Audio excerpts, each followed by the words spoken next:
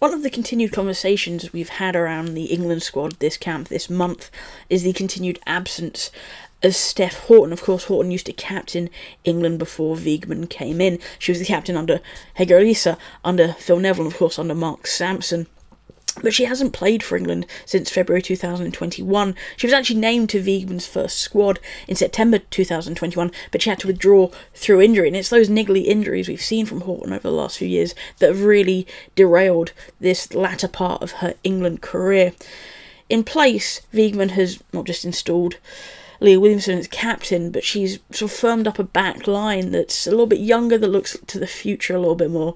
So you've got Leah Williamson, you've got Millie Bright, Lotte Wubben-Moy, Jess Carter's an option, Maya Letitia is definitely an option back there, and we've seen Lucy Parker come in this camp as well, so very much a look to the future from Weigman. Whereas the problem with, say, Houghton, even though Sarina has seen her play for Man City this calendar year, she hasn't seen her in England camp. She hasn't seen her doing what her and her coaches have asked of her. And that is always tricky to then bring a player in, especially on the eve of a World Cup. We know that Weigman is very focused. She's very much the straight talker and doesn't always come across as the most sentimental. But Houghton has never been a Weigman player, so I think there's not that degree of sentimentality there anyway, even if we saw more of that from the coach.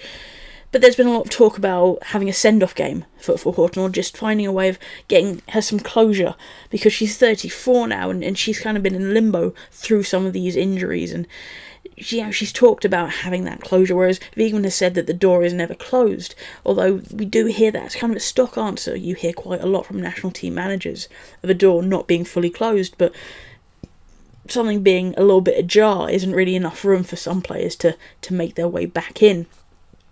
So I think what is likely is we will see a send-off game for Houghton, but it won't be until after the World Cup, because, you know, time is ticking down until the start of the World Cup this July, and Weigman will be so singularly focused on trying to get this squad ready for the perils of the World Cup, and, you know, trying to find contingency plans. And, you know, so I think we're seeing sort of a player like Lucy Parker because it's that look to the future, rather than looking to say, bringing someone like Houghton in, who does have the experience but isn't really setting up for the future.